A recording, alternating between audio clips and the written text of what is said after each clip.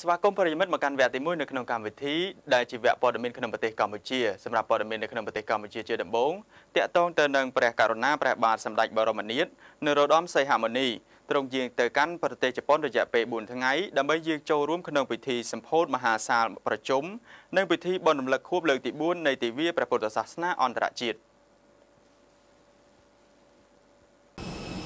នៅអាកាសយានដ្ឋានអន្តរជាតិភ្នំពេញនៅព្រឹកថ្ងៃសុក្រ600ខែចែកឆ្នាំរកានៅពុទ្ធសករាជ2561ត្រូវនៅថ្ងៃទី6ខែមេសាឆ្នាំ2018ព្រះករុណាព្រះបាទសម្ដេចព្រះបរមនាថនរោត្តមសីហមុនីព្រះមហាក្សត្រនៃព្រះរាជាណាចក្រកម្ពុជាទ្រង់យាងទៅកាន់ប្រទេសជប៉ុនរយៈពេល4ថ្ងៃគិតចាប់ពីថ្ងៃទី6ដល់ថ្ងៃទី9ខែមេសាឆ្នាំ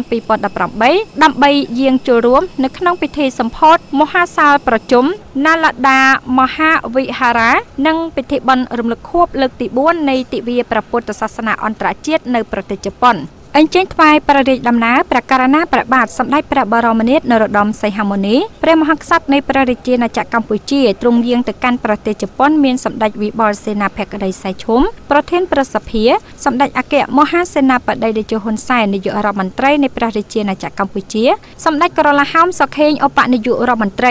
រីក្រសួងមហាផ្ទៃសម្ដេចពិជ័យសេនាធិបាញ់ឧបនាយករដ្ឋមន្ត្